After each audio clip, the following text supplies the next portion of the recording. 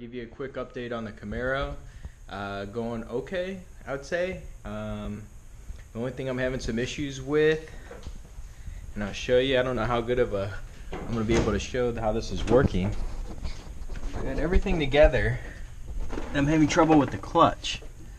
You hear that? It just sounds horrible. So I'm going to have to take that apart and see what the heck is going on with it. But in case you haven't seen it, hopefully the video comes out pretty good, but it's all stripped out. We're going for weight reduction with it. Most of it will go back, but a lot of it we just stripped out to take the dashboard out. So all of that I pulled out when I welded the firewall to take out the heating and air conditioning. But right now, I was able to get the brakes bled. That's why it doesn't have any wheels or tires on it. And I got the shifter in the car. I got the drive shaft in. I had this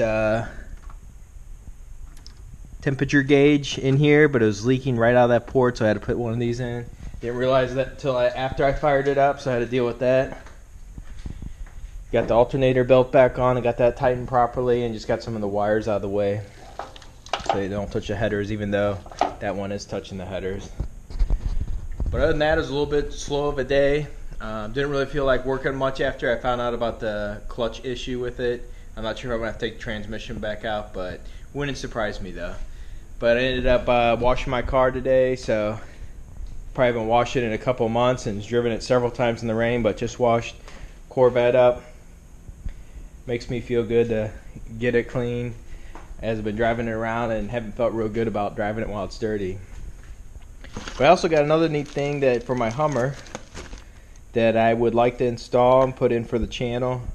Let's see, it's a Trucks leveling kit, 405012 Hummer H2 leveling kit, and it comes with 2 torsion keys. I think it lifts the front end. It says it lifts it up 3 inches, but we'll see. The shock bracket relocation kit and the rear spring spacers. So that's just the instructions for it. These are the actual parts for it. So I'll do a video on it, just see how it goes on. But that's the spring brackets. Let's see. That's the torsion keys for it. So that lifts the front 3 inches, it says. And these are the rear spring spacers, which lifts the back end 1.5 inches. And that's supposed to be able to lift it just so you can get 37-inch tires on it.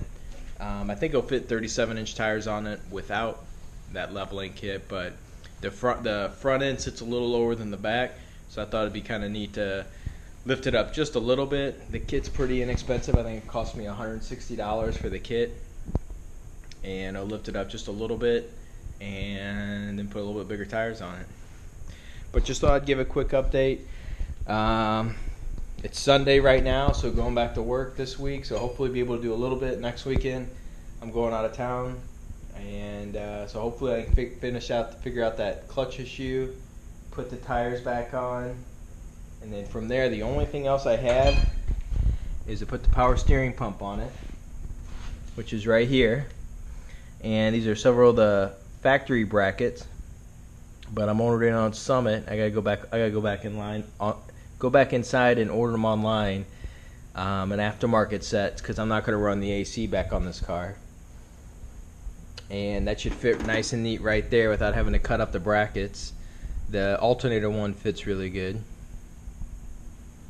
And from there, that's about it. So hopefully I can get that done this week and get it going, pull it out, and I should be able to drive it, clean up some of this mess, and go from there. But I want to give you guys an update on it. Definitely keep tuned to the channel, because I'm pretty excited to start the YouTube channel and do more stuff with my Camaro. I am very interested in doing stuff with my Corvette, and also with the Hummer, and who else knows what else. Just to throw it right in there, but make sure to subscribe so you guys can catch in on all the different things. I know that's what I do with a lot of the other channels, because I'm pretty entertained by what I see on there. But there's Sonny. You see him every once in a while. He comes out here with me, but he likes coming out here, hanging out, just as long as I keep the garage door closed though. But if you have any comments, I'd love to hear them. I'd love to answer anything that you guys have. Again, subscribe and like the channel. If you like the video, like it. If not, don't worry about it. But I would suggest subscribing, just because do plan on having a lot more on it. And if it's not something you're interested in, you could always unsubscribe then. But look forward to you on the next one. Have a good one.